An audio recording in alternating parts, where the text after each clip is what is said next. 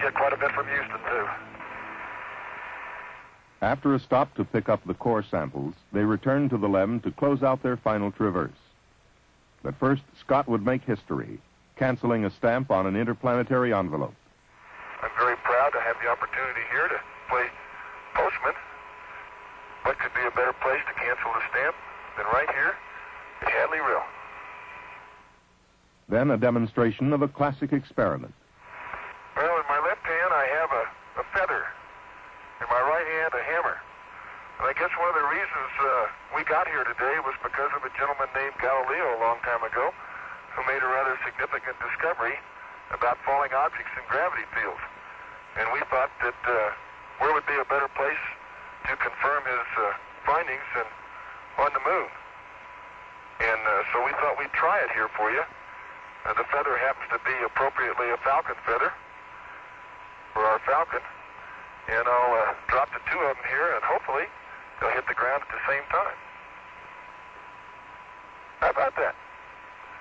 It proves that Mr. Galileo was correct in his findings. Finally, Scott drove the rover away from the LEM so that its TV camera could pick up a picture of the coming liftoff. As the space poet Riesling would say, we're ready for you to come back again to the homes of men on the cool green hills of Earth. Thank you, Joe. We're ready too. But it's been great. 171 hours and 37 minutes after they had lifted off the planet Earth, Scott and Irwin would lift off its sister planet, accompanied by a musical salute they themselves would provide from a small tape recorder on board. Good liftoff, automatic.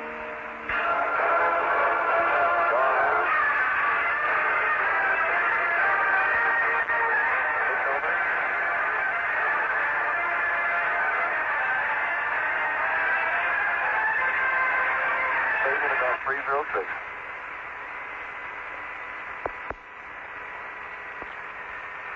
Hey, good smooth ride, Ed. Almost sounds like the wind wrestling, doesn't it? Oh, what a view of the rill, huh? Boulder tracks coming down into it.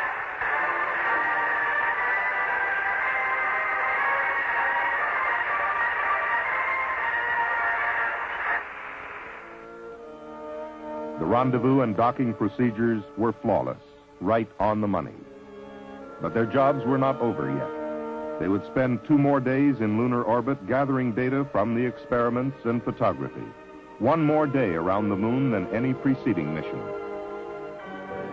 On August 4th, they prepared to come home. But even on their last orbit of the moon, they had another experiment. 3, 2, 1, launch. A very pretty satellite out there. They placed in orbit a sub-satellite, the first ever launched by a manned spacecraft. It was designed to circle the moon for a year, measuring variations in lunar gravity, the strength and direction of interplanetary and Earth magnetic fields, and the flow of charged particles in space. Tracking stations have acquired the satellite. Oh, very good. Then the burn to bring them back to Earth. But their jobs were far from over. 172,000 miles from Earth, Al Worde left the spacecraft to retrieve the 8,000 feet of film contained in the cassettes of the experiment bay cameras. Later, they would turn their X-ray spectrometer toward the newly discovered X-ray pulsars, those mysterious black holes in space.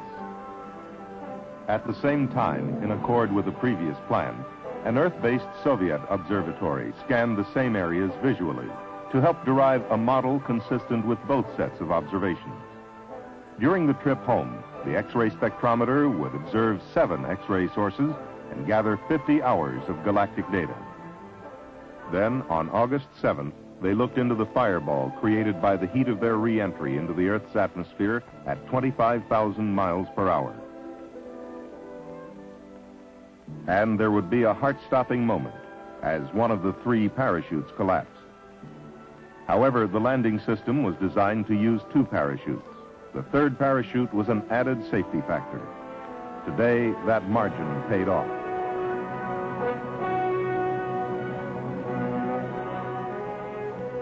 The success of Apollo 15 had been spectacular.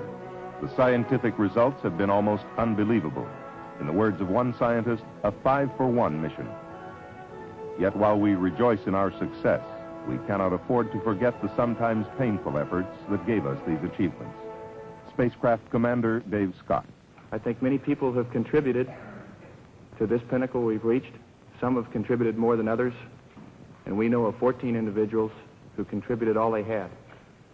And because of that, we left a small memorial on the moon. About 20 feet north of Rover 1, in a small subtle crater, there's a simple plaque with 14 names. And those are the names in alphabetical order of all the astronauts and cosmonauts who have died in the pursuit of exploration of space. Near it is a small figure representing a fallen astronaut. We went to the moon as trained observers in order to gather data not only with our instruments on board, but with our minds.